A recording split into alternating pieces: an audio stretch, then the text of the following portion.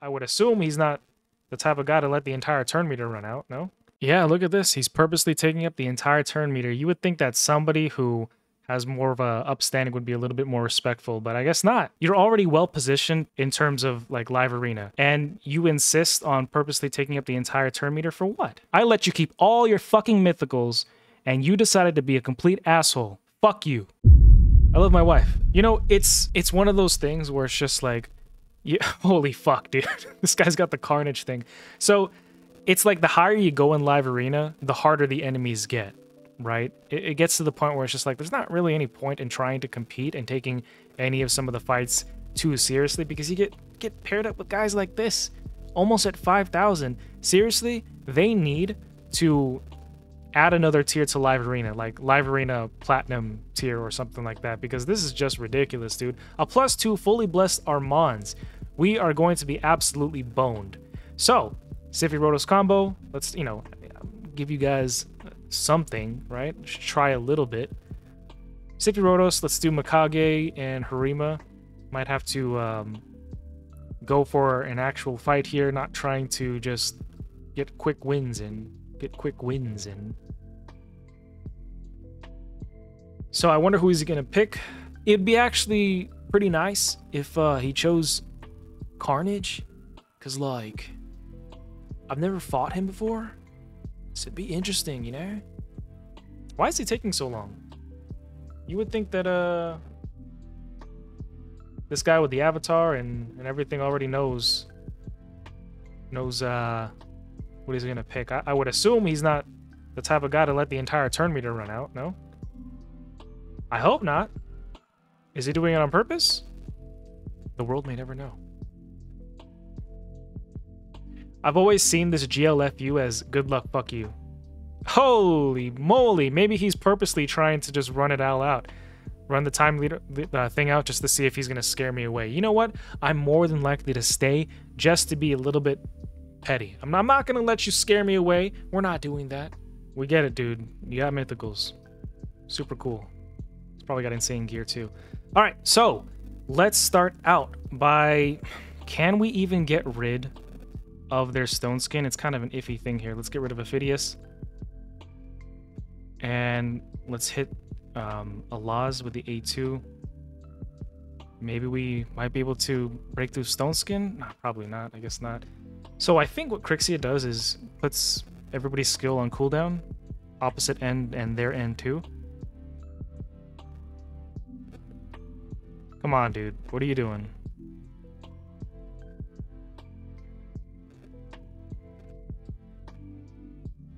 Okay. And so Arberto's not going to be able to do anything against Alaz's stone skin. Is this guy transformed too? Mesomel? That's his name. His name clicked for me. And I think he does like this swipe. Really? This guy, at this high of a level, is purposely draining out the entire turn meter. So he does a self buff, and what is his other thing?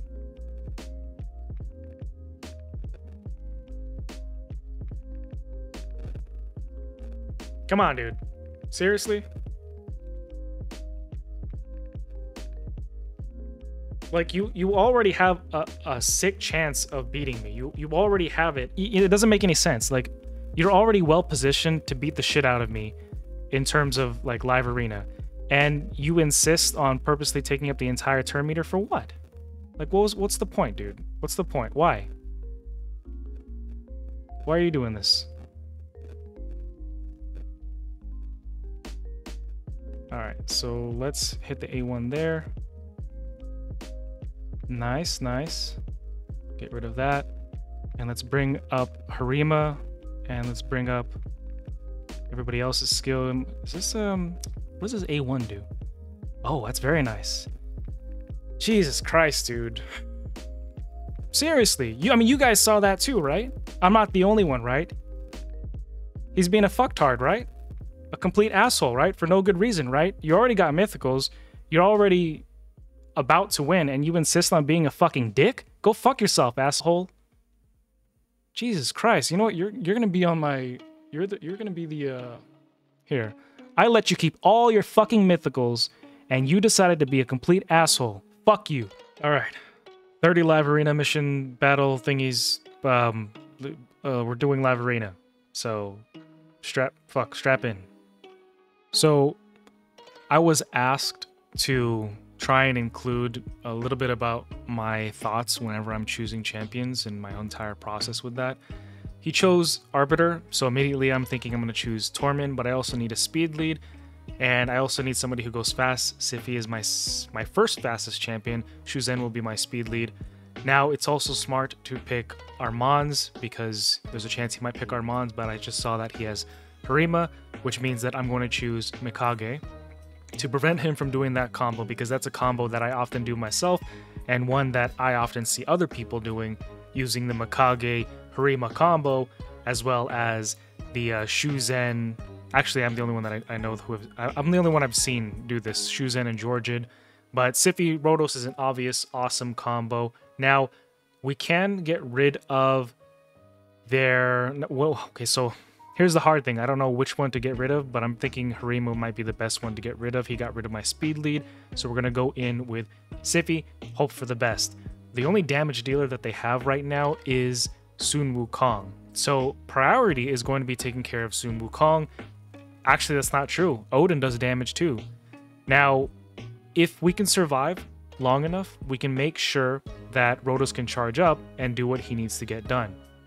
Let's speed boost. Hopefully we can move fast enough before Odin takes a turn or anybody else takes a turn. Might try to boost turn meter. We're okay. So, what do we do here? Well, let's get rid of Odin because he's about to take a move and I can't let him stun. We're going to get rid of Arbiter as well. Now all we have to do is worry about Sun Wukong. So let's hit the A1 and just pass that here. We're going to hit the A3 here, giving Georgid an extra turn. And it kind of just worked out in my favor there. Like halfway through that, I just started kind of giving a mental blurb out to myself.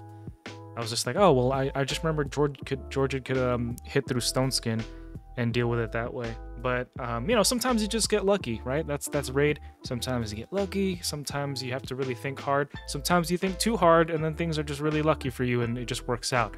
All right, Surge Shadow. Flawless Souls. Let's go it in. Let's not go it in. Let's get it in. No Diddy. Or maybe I'm going to get it in like Diddy. Sun Wukong, interesting first pick. I can't fathom why he would choose Sun Wukong first, but let's go ahead and choose our Arbiter Sify combo. A lot of what I'm learning in Live Arena, again, I'm not somebody who plays Live Arena that much, is most often times, if you can go first, you're golden. For the most part. It's not always the case, but for me, my success has been coming from going first quite a bit. Shu Zhen, Georgid, awesome combo. You can expect that Hefrak is going to be in Stone Skin. Mikage might go fast. Sun Wukong could also be an issue if he hits hard enough. I don't know what this blessing is here. So I'm not worried about Hefrak. Okay, this seems like it's not going to be too hard. We might be able to ensure that we keep everybody here if we pick Armanz. Armanz is going to be the bait pick. Now, who do we get rid of here?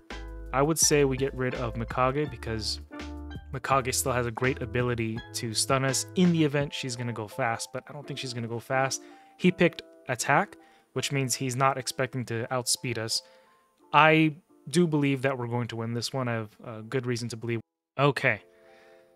So I can almost guarantee that he's going to be taking up the entire turn meter, but I have things to do. I'm playing Black Ops Zombies right now, so I don't really have the time to play with him like that. So we're going to get rid of his UDK, we're going to get rid of his Mikage, and we're going to hit the A2 on Duchess, getting rid of the reaction, as well as boosting Harima's defense, because every time she hits with that A2, she's able to increase her own defense up to 50%. So Harima's an awesome champion, especially going up against a demon spawn. Basically, we're going to have to wait until the Stone Skin drops off on Morton Macabre, and this fucking asshole is trying to be cute. So really, we're just going to be waiting until Georgid takes his next turn. So somebody had Stones or sheep. So of course we're gonna get sheep. Beautiful, love to see it. And because we don't have any boosts, we're not able to give Georgia that increased attack that we're looking for, but that's okay because let's see. Let's just hit the A1 for now. Get rid of UDK. He might hit the A2, hoping that we're going to counterattack. I don't understand what people's what am I saying? I know what people's thought processes are when they're trying to purposely run the turn meter out. They're trying to you know, yep, so he banked on it and he got it. So let's just hit Duchess for now. And there's no point in boosting turn meter or adding anything because we don't have it's gonna block buffs. So we're just gonna hit the A1 on Duchess for now. And we might be able to stop Mikage from taking a turn if we hit the A2, but it's a chance. And I don't know if that's a chance I'm willing to take, because if Mortu gets his skill in, his passive, then George is probably SOL. If he doesn't already have his passive available. But it's kind of iffy here. You know what? We're gonna have to risk it. We're gonna risk the A3 going up against Mikage to try to stop Mikage. And now I'm gonna start taking up my turn meter so that he knows that I can play the game too. There you go. Okay, so we weren't able to knock Mikage out, and that's fine. We'll figure it out. Oh, okay. So he knows that I'm trying to play that. That's the funny thing. As soon as people are like, oh, they're gonna take up the entire turn meter too, they immediately start just letting it run. That, or he's just letting it run on auto, because after a while, PLARIUM will just throw it on auto. He probably just sat there and walked away. Doesn't make any sense. I feel like it would just go a lot faster if you just ran with it. So let's hit the A2. Might have to just risk it. Actually, no, we can hit the A1 on Mikage. And then hopefully he doesn't have his, what do you call it? His passive up. Okay, so that's fine. Now we have to take this out. Strange how we didn't remove any buffs with her A2.